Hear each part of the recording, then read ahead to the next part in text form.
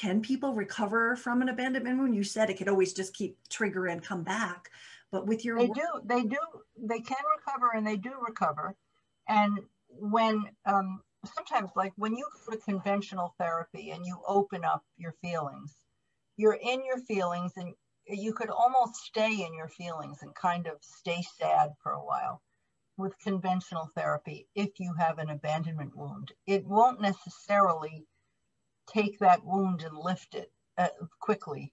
But when you touch base with those feelings in an abandonment recovery program, such as the one that I'm promoting, you don't just feel the feelings, you take them and use them. You use them to create a dialogue with yourself, because those feelings form the basis of a brand new relationship with yourself, one that is stronger and deeper than anything you've ever had before.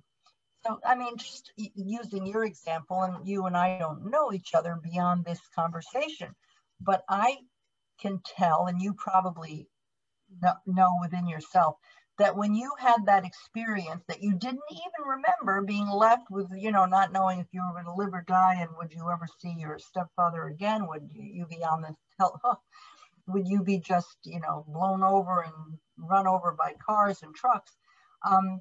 That you, those feelings were once connecting, became a reason to have compassion for yourself. So that when you go to a place of self-love and giving yourself a little pat and having a connection with yourself, you go to a deeper place because of those feelings.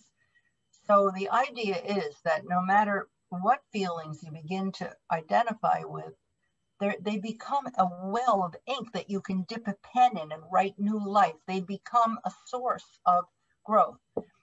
But in order to really get them to work for you, you need to create this new relationship with yourself that involves two things. It involves writing a dialogue, which has, step-by-step instructions. There's a whole thing involved with it that you need to do it, but also using your imagination to personify the part of you that happened to. And then you personify yourself as the adult, loving, caring self that can actually help yourself. So you use your imagination to separate the person who felt all of that and who feels all of that from the part of the person that can really take care of you.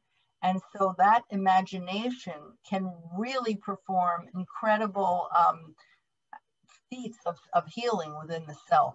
I make it sound like it's something that happens by osmosis, and of course it doesn't.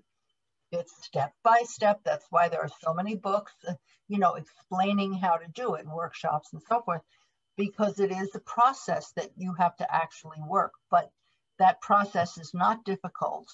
Mm-hmm. It just takes a little effort and time, but it works.